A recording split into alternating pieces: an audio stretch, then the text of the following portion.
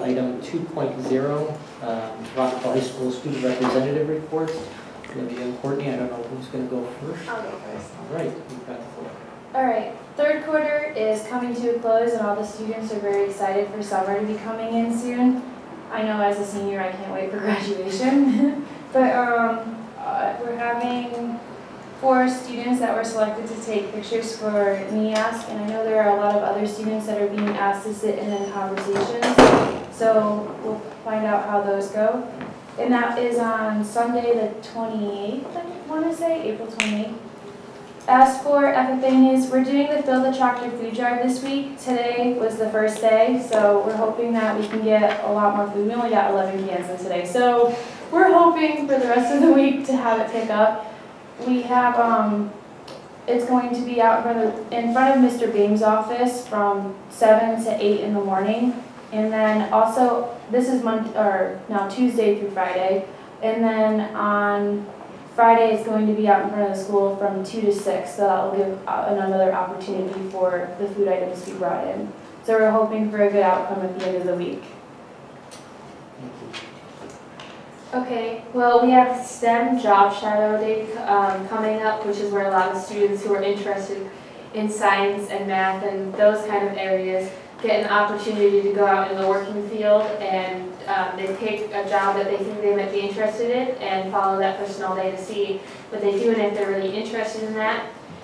And along with the NEASC lines, it's photos for students who are asked to go around town and take pictures of really what they think this town is. You know, we have a lot of kids going to Valley Falls and a lot of kids going around and seeing like the beauty of the town, and a lot of kids going downtown to show, you know, some of the really cool old buildings and stuff like that. So we're getting ready to put our best foot forward with our photography program and show the NEASC, in the NEASC presentation, what not only our photo program is capable of, but what our town, like the town through our perspective, which is really a great opportunity.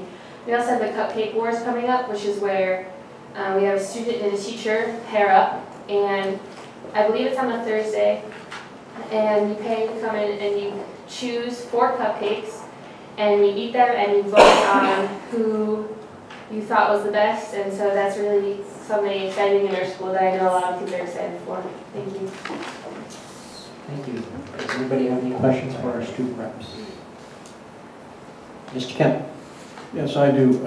Item 6.3 tonight is a policy change for the Board of Ed on graduation requirements, in which the suggestions include the 40 hours of community service towards your graduation. And I'd be very interested to hear what the student body has to say about that. And if not now, by the time we get to 6.3, or now, or both, if you would like to comment on it, I for one would be happy to hear what you have to say. I can, as for the freshman class, because I think it affects the freshmen rather than the upperclassmen, I don't think it's a hard requirement to meet. I think it's how you sell it to the kids. As a senior, I don't really look around for those kind of things, but I don't know how it's being told to the kids. I know that in the advisor-advisee groups, not all of them are organized in a way where all the teachers are spreading the same information. I know that just from the senior advisor-advisee, and I think it's really hard maybe for some of the freshman students to understand that the consistency throughout it. That's just my personal opinion, but as far as getting those hours, it's not hard. I mean, there's a food drive this Friday that you can stay after school and help out, and that's going to be 2 to 6, so that's definitely 5 hours right there that a student can pick up on. So I think it's looking for those opportunities and jumping on them, because as a senior graduating, I have well over, I think I've gotten 24 to 5 hours per quarter just for GOAG, so it's not hard to accomplish that. So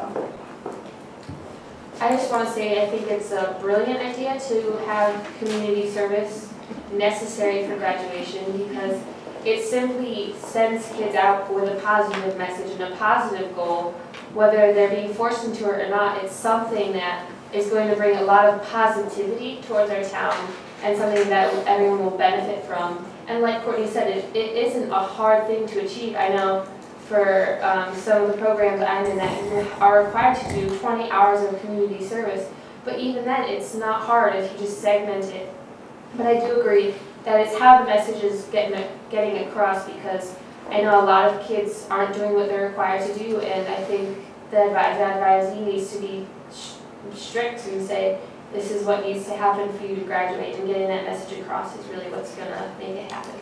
I think a lot of it does have to do with organizational, just the, like it's not, the advisee, it's not structured at all. There needs to be some kind of curriculum where all the teachers are on the same basis, because it's not, the word isn't being spread somehow throughout the students, so. Thank you for your feedback. I appreciate that. Mr. Buttar. Thank you. Please use your microphone. Thank you. I have a question. We have 22 credits for, what do you do that? And then the next one we have 23, then we have 24. That's going on, that is changing. Is this a question for the students, or is this a question on the actual agenda? We're going to talk to that agenda item in detail here in a short bit. All right, thank you. Okay, so we're good. All right, thank you. Thank you for your reports this evening. Okay, so we'll move on to item 3.0, which is our community forum. This is the opportunity for comments on the agenda items, potential future agenda items, or general information provided to the board from citizens and community organizations. Is there anyone who wishes to speak to the board this evening? If so, please raise your hand. Please come forward and state your name and address for the record.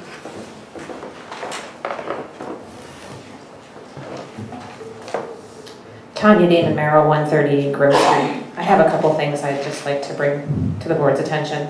I really enjoyed the community conversation the other night. It was really well done, and the conversation was very stimulating in the focus groups, and I was very intrigued to see some of the same content come back from all the focus groups, so that was pretty interesting for me.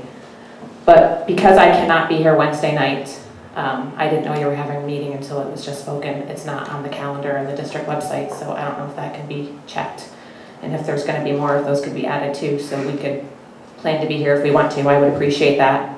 And this may be a pipe dream, but I'm going to plead with all of you to look at our budget, to look in the mirror, and make the hard decisions, and cut things so that we can have full-day kindergarten in Vernon. That was one of your priorities when you started this budget season, and I get our budget was axed. I understand that, but I do think that there's a way it can be done, but it's going to require sacrifice and maybe some wants from administration. As a parent of a incoming kindergartner, I really would like full-day kindergarten.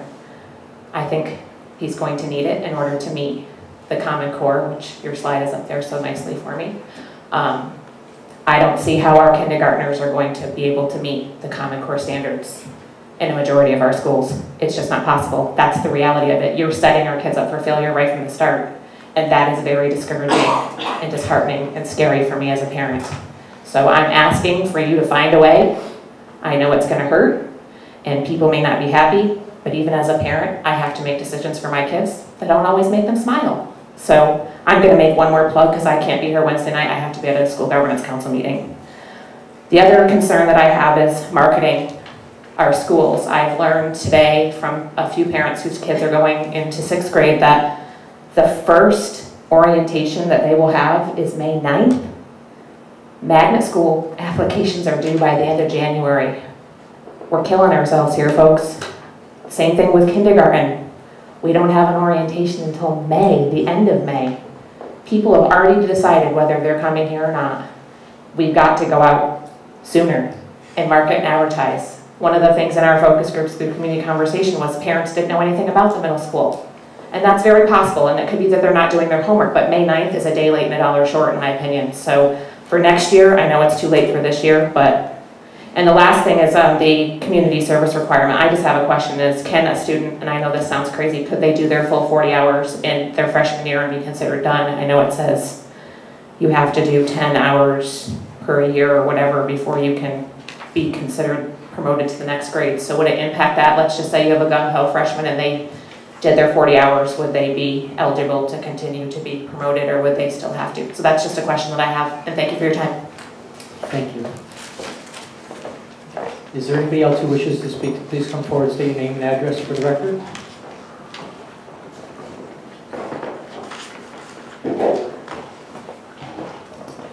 Good evening, John Kovac, 24 Jan Drive. I just wanted to talk briefly tonight about the community service requirements, since it looks like you're looking at revising that policy tonight, and from the information that was presented at the last board meeting. Before you decide to change the graduation requirements or change the time frame to complete these hours, or to make it a soft 10-hour requirement, I just want you to keep in mind that 25% roughly of the school year is still left ahead of us. That's a long time to complete 10 hours. Kids procrastinate, that's a fact. I just want to remind you of your mission statement, which is the Vernon Public Schools, in partnership with family and community, is committed to provide a quality education with high expectations in a safe environment where all students become independent learners and productive contributors to society.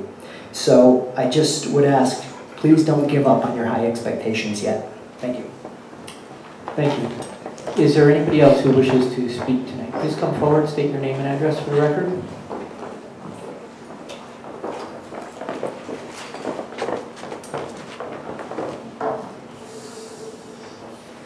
Denise Ferreira, 21 Grand Avenue.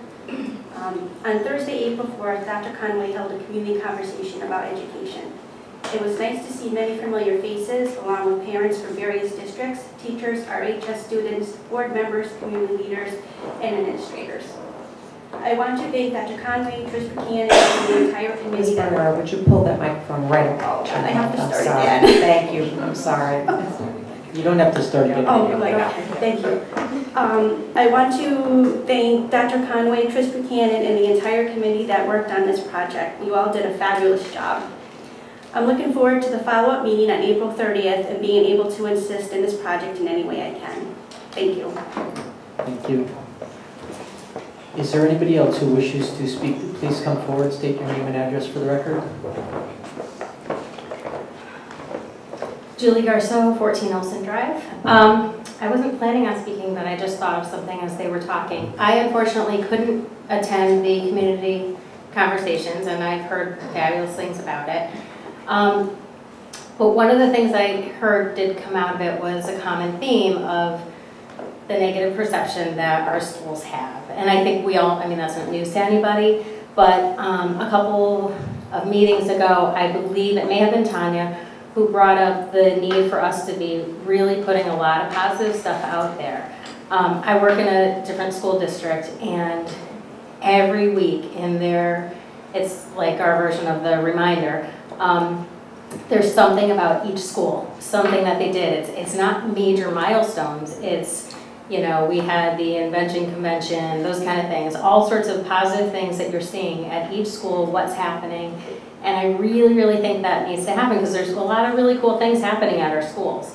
And we're just, it's, you know, going back on what Tanya said, we're not advertising ourselves, we're not selling it, and we need to put that perception so people are hearing a little more than just the negative bottom 30, because there's, in my opinion, a whole lot of other good things happening here. So that's it. Thank you.